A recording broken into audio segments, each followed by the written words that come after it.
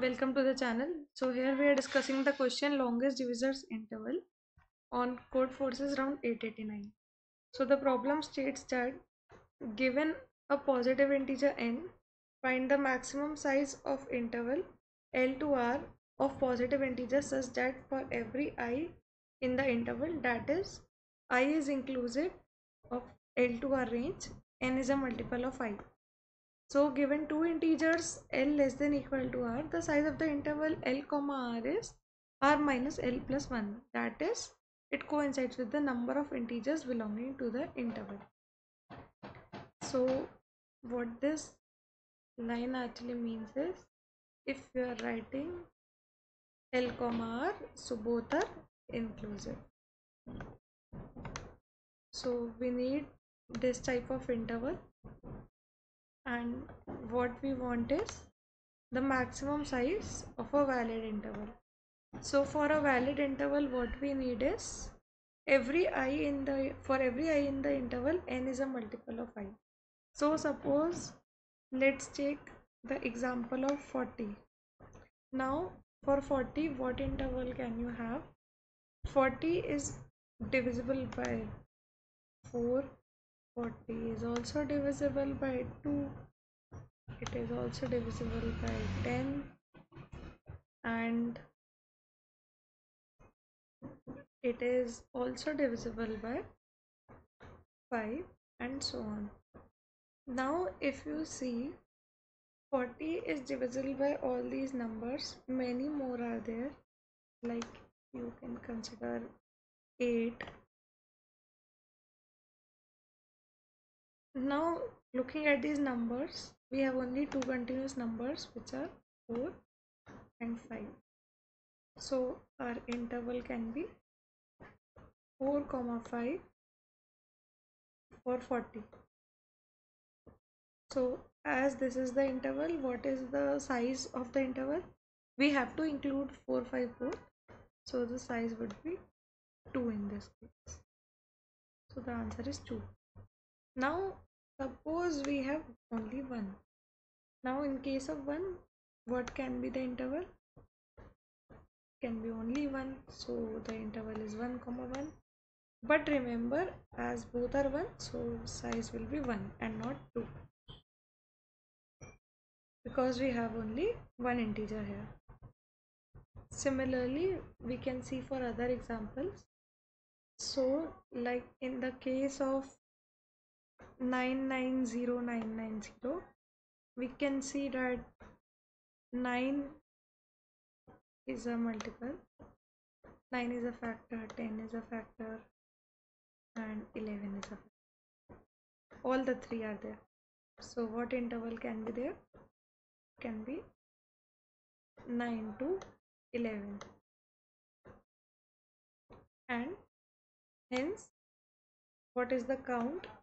Count is 3. So we have 3 as our answer. So for this thing, let's see how to approach through the code. So first what you can do is, simply you can take initialize a number, let's say I, and we initialize I by 1, and our answer will be initially 0, and the count of the numbers, this would also be 0 initially.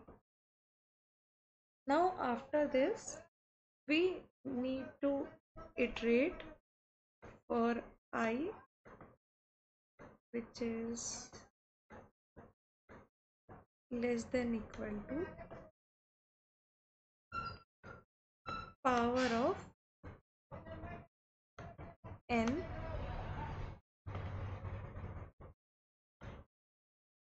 point 1.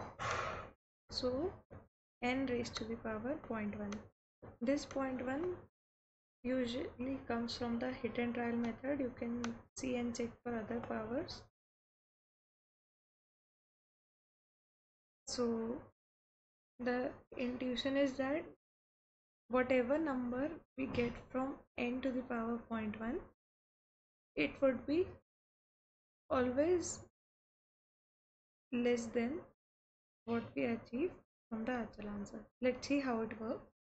So after considering this case, now we check if n modulus I is 0, which means n is divisible by I. N is a multiple of I.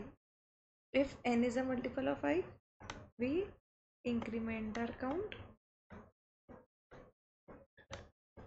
and then our answer would be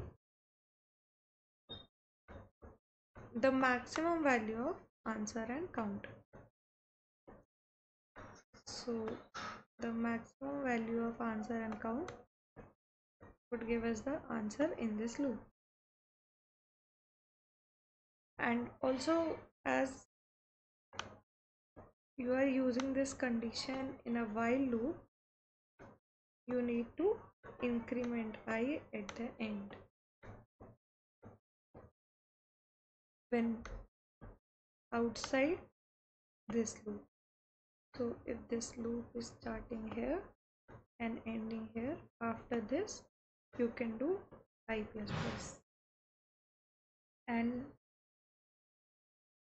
after this also, as we are counting, now once we reach out of the loop, we need to put our counter again to 0. Also, as we are checking n modulus I continuously, so inside the loop also you need to increment this count of I. So you can iterate for other values of I as well.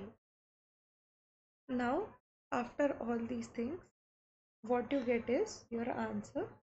So just return the answer, which would give us the solution. Now let's check how it is working. Suppose now we have I equal to 1. 1 is less than equal to 40 to the power 0.1. So 40 to the power 0.1 is 1.44 approx. So yeah, this is true. So n modulus 1, 40 modulus 1 is 0. Yes, it is. So we increment the count becomes 1 and answer becomes 1. Now we move to I plus 1, which is 2.